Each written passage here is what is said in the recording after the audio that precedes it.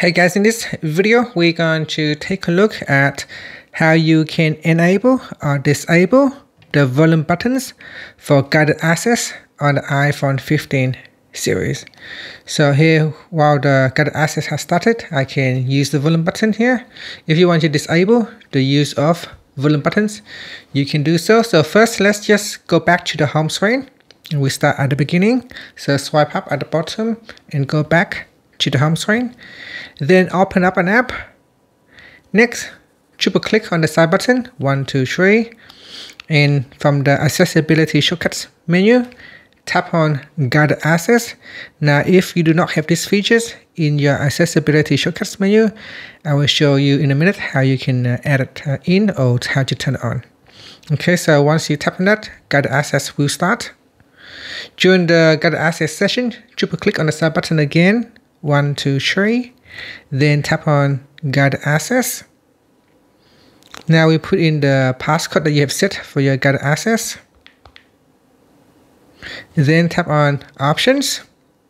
And here tap on volume buttons.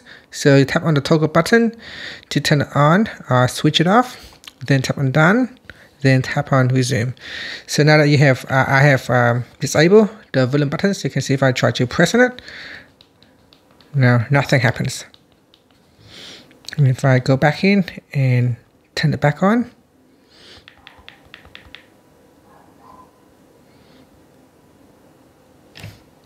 you can see now I can use the volume buttons. And that's it.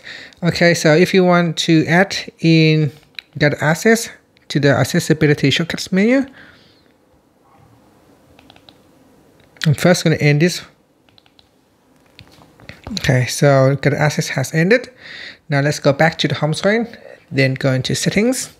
In settings, go down and tap on accessibility. Then we scroll down to the bottom in the general section, tap on guided access, then tap on the toggle button at the top here.